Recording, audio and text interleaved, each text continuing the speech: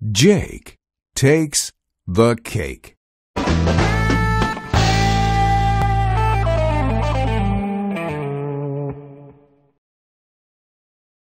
Meet Jake. Jake is a baker. Jake works in a bakery. Jake likes to bake cakes. Jake makes a living baking cakes. Meet Blake. Blake does brakes. Blake works in a shop that fixes car brakes. Blake loves cake with coconut flakes. Sometimes Jake will make a cake with coconut flakes just for Blake. Meet Drake. Drake is a drake. Drake lives on a lake near Jake's bakery. Drake also loves cake with coconut flakes.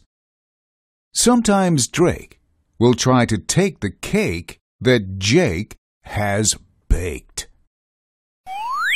Meet Snake. Snake is a fake. Snake was in a store by the lake.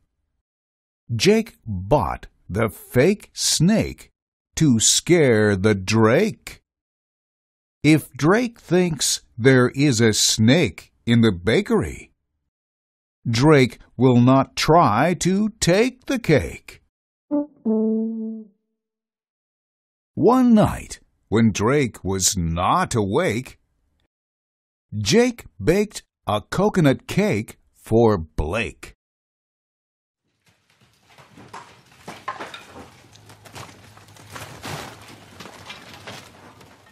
But then there came an earthquake, and the bakery began to shake. For the sake of this cake, I hope the quake doesn't wake the Drake. He will try to take the cake, said Jake. But the quake did wake Drake. Cake, cake, I smell cake, yelled Drake as he ran to take Jake's cake.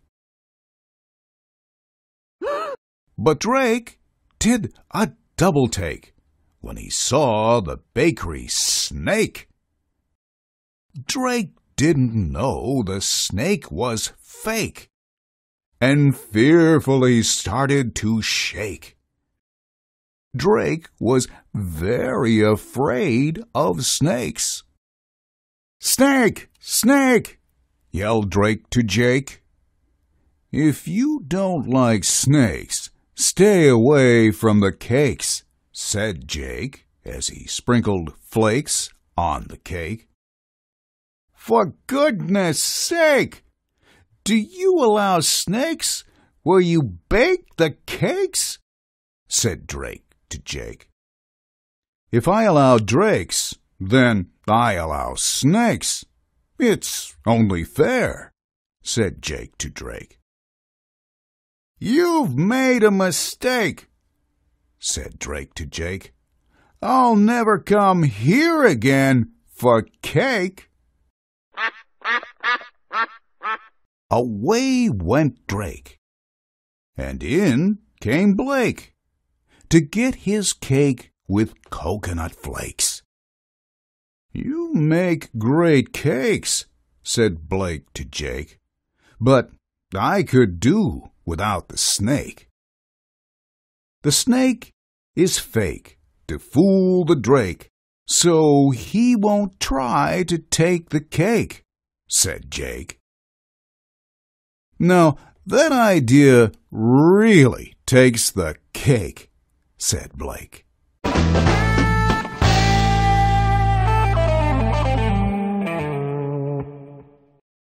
The end.